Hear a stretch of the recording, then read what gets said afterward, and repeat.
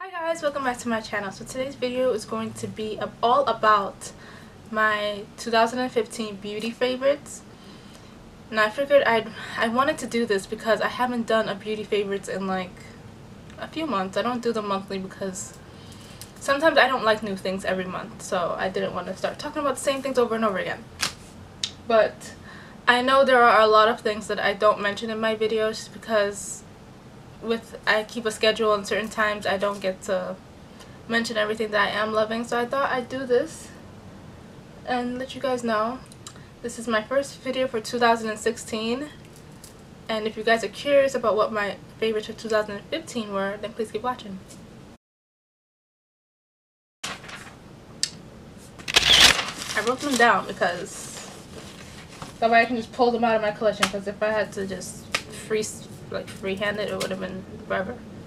So I'm starting with primers. Where are my primers? So the first one I'm going to mention is the one that I still have yet to buy back. I just haven't gotten around to it. It's the Hourglass Veil Mineral Primer. When I first started making YouTube videos, this is all I was using. It was love. That's all I have to say. I need to buy it back. I just haven't gotten around to it. My next favorite is this one. I recently did a review on this. It's the BECCA Backlight Priming Filter. I'm wearing it now. I'm pretty much wearing it in every other video since I got it. I don't know, I love it. I just love, yeah. Okay, next. Next one is, of course, my Makeup Forever Step 1 Skin Equalizer Mattifying Primer. This is a sample I got at Gen Beauty. The only one I got at Gen Beauty, and it's almost done. It's kind of sad. But yeah, it really does. When I put it, I only put it in my really just here, because it, like, when I try to put the priming filter over it, you can really see how matte it is because it doesn't want to take it. So I can only focus it on the middle where I don't put the filter because I get oily in this area. The next one is, of course, my Urban Decay Eyeshadow Primer Potion.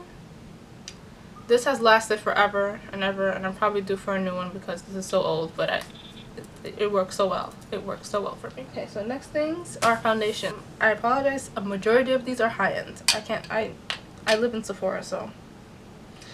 So the first one is my NARS Sheer Glow. This is not in order of when I bought them. They're just when they came to my mind as I was writing them down. And I have the shade Macao.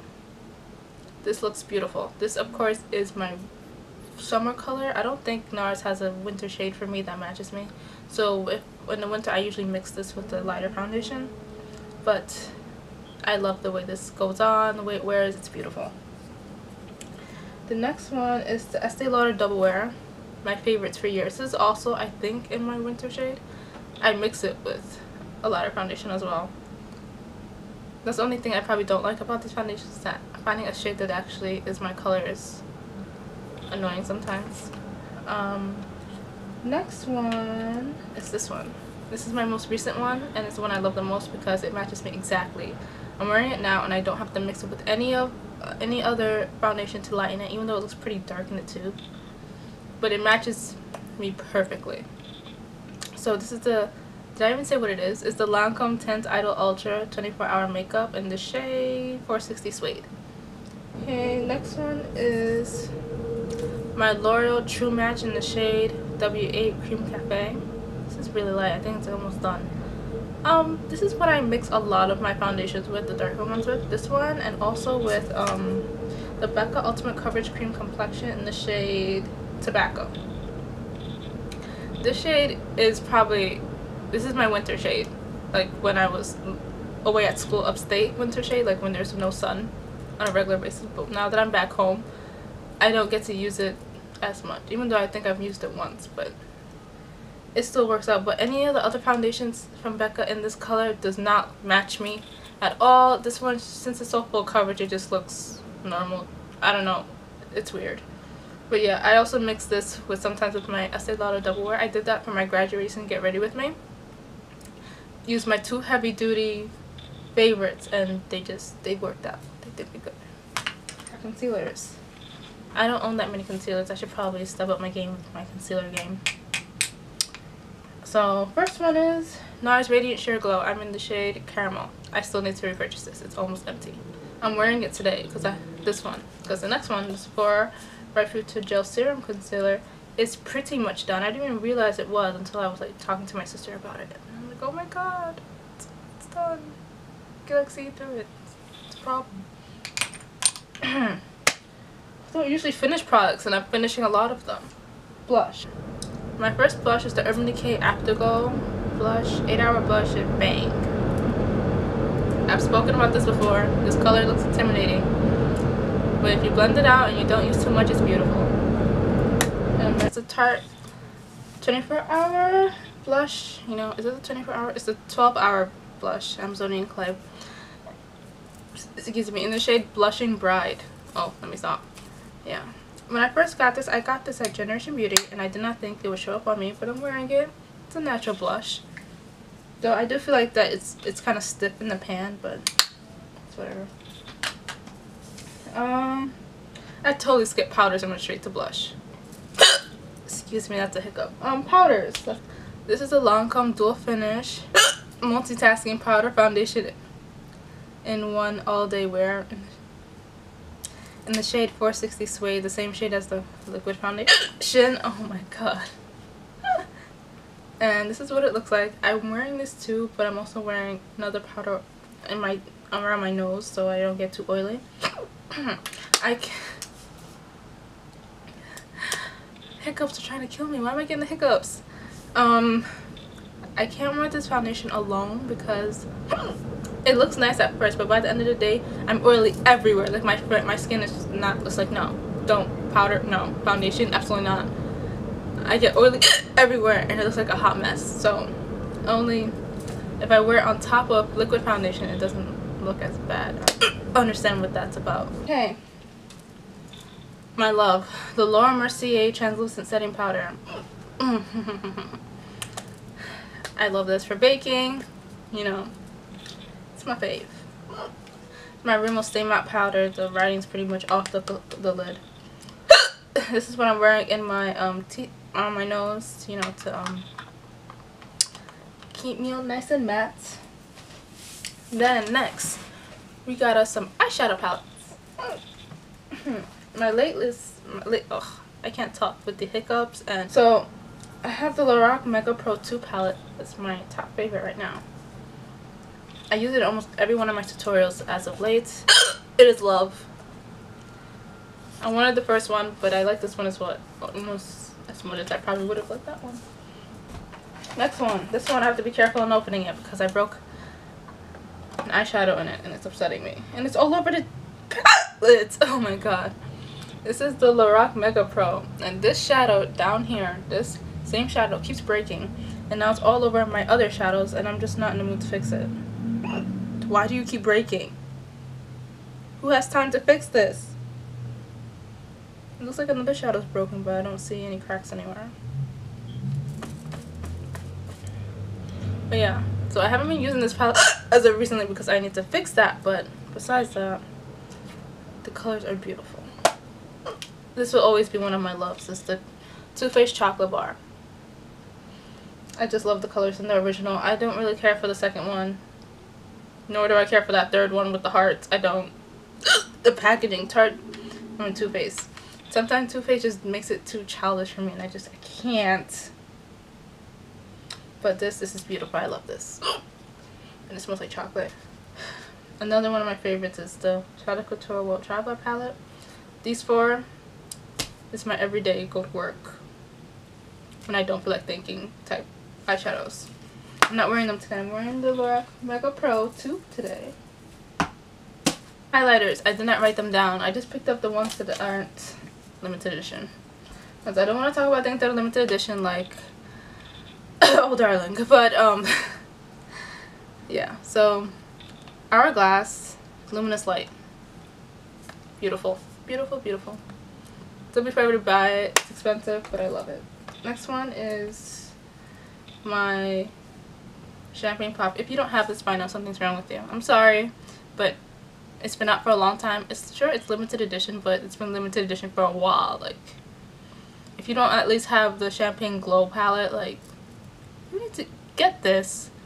I'm kind of nervous because I saw that Jaclyn Hill's Champagne Pop shattered, and then like everyone else's kind of did, and I'm just like,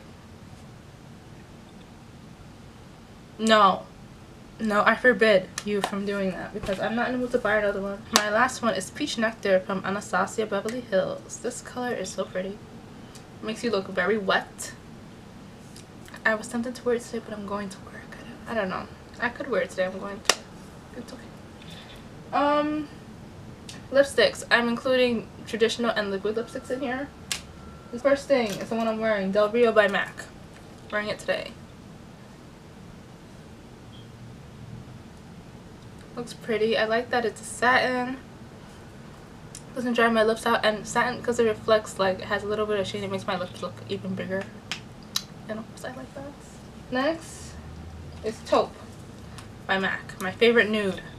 Probably like my first nude, my first real nude lipstick, and it's like my favorite. I love it. And then Anastasia Beverly Hills liquid lipsticks are my fave. Well, okay, majority of them are. Like, I love Veronica, Craft, my baby, Trust Issues, my favorites. Now this one, Catnip. I've been waiting to talk about this, but I didn't have a tutorial to use it in or anything, so it's in my favorites as a not so favorite, because it's a beautiful color. You know, it's a pink that, you know, on everyone else gets to wear those pinks, and they look nice on them, but to me they're too light. So this one's beautiful. This one is drying. This one is not like those in formula. This one dries my lips out, which, you know, it's expected for a liquid lipstick, but I didn't expect that from an Anastasia Beverly Hills liquid lipstick. So I'm gonna still wear it. I'm just gonna have to prep my lips beforehand and try not to mess with them too much while I'm wearing it, otherwise they'll start to get, you know, really dry. They may even bleed. But this is such a pretty color. I'm in love with it. This is what I wanted Dusty Rose to look like on me, and I still want to buy Dusty Rose. But yeah, Marc Jacobs lipsticks are really nice. Like, they remind me of almost the NARS one, because like the higher line lipsticks, like the Marc Jacobs liquid lipsticks, the NARS ones, that Givenchy one with the flowers, the limited edition packaging, I really like them because they go on almost like Del Rio, like a satin, but they're kind of really soft. I don't know how to explain it. And they're really pigmented, and so I don't know. So my favorite, I dropped this one. I'm so sad. Boy Gorgeous, this dark red color. I dropped it. And then I haven't worn Sol Sophia yet. I have worn Blow. I wore it to a concert, actually. If you watch my Snapchat, I went to the Weeknd's concert and I wore Blow. I don't think I've worn that many out yet, but they're so good that I'm gonna eventually. I just need to remember to. I need some place to store them. Dashing. So I remember to use them. This is this Maybelline lipstick and Touch of Spice. And if you've been watching my makeup videos for a while, you know that I wear this in like almost every single drugstore, everyday makeup tutorial that I do. So yeah. So that is the end of all of my 2015 favorites that I have multiples of. If you have any comments, concerns, suggestions, please leave them in the comments below. I will do my best to list everything that I've mentioned in the description. And thank you guys for subscribing if you're new, and for sticking around if you're not, because I've been having the worst time holding on to my YouTube schedule, uploading schedule. I don't know, with work and everything. I just want to sleep when I come home, and then when I'm off I don't want to do anything. So I'm trying to fix that. That's my resolution for 2016, is to get back on track. So yeah, so if you haven't subscribed to my channel, please do so, and I'll see you guys in my next video. Bye.